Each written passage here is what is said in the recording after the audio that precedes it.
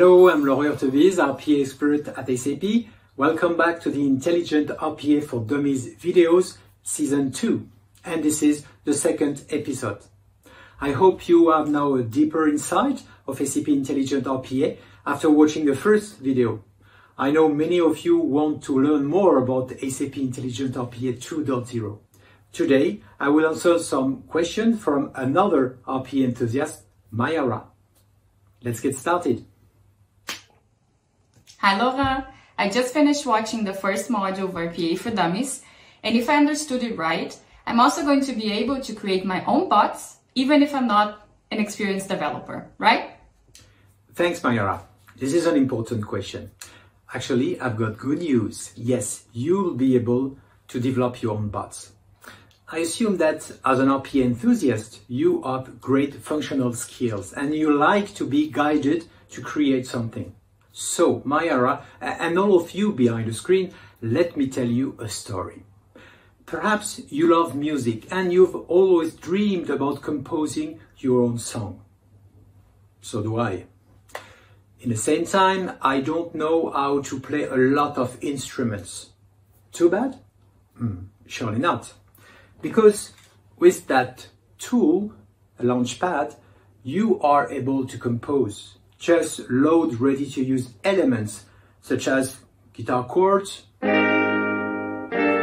rhythmic figures, drum beats, like that, or any existing sound.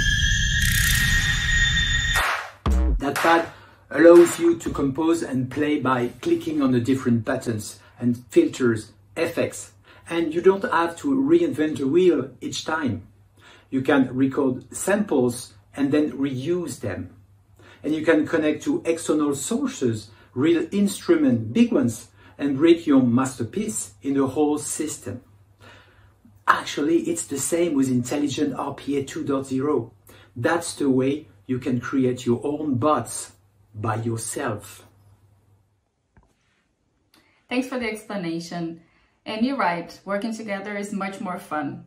I love the image with the music, by the way. I love music, and even if I never learn how to play an instrument, I do get the analogy. What I'm not sure if I get is the low code, no code you talked about. Could you maybe dig a little deeper into that topic? It simply means that, as I said before, to build a bot you don't need any language skill. Like with the Launchpad, you can create music without learning solfège. If on the Launchpad we put samples, with the studio we drag and drop action, events, clicks, and we call them activities. It's so easy. You want to copy and paste? Just find a copy activity, drag and drop it in the source item, then drag and drop the paste activity on the targeted item. Couldn't be simpler. Once again, as in music, you can play with friends, then you can build with colleagues. You can show and share your bots. Now you can automate a set of tasks because you know the best way to perform it. Then today, tomorrow, later, your automation will be really part of the whole system. Cherry on the top of the cake, your IT department can enhance your work, adding more complex features, including connections, API calls, involving several tricky applications. For those who are fond of coding, custom activities let you put some JavaScript, go deeper on the application behaviors to create amazing automation. You know, the goal is to gather all the energies, like a kind of symphonic orchestra. Functional, technical resources, and organize, prioritize, and play the best automation score. Okay, again, stay tuned. In the next video, we'll talk about Legos. Remember, when you are a kid, small pieces, but amazing to create masterpieces. Thanks, Mayara, for your question, and see you guys in the next module. Hey, Ricky.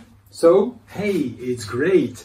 I love music, and I love SAP Intelligent RPA 2.0.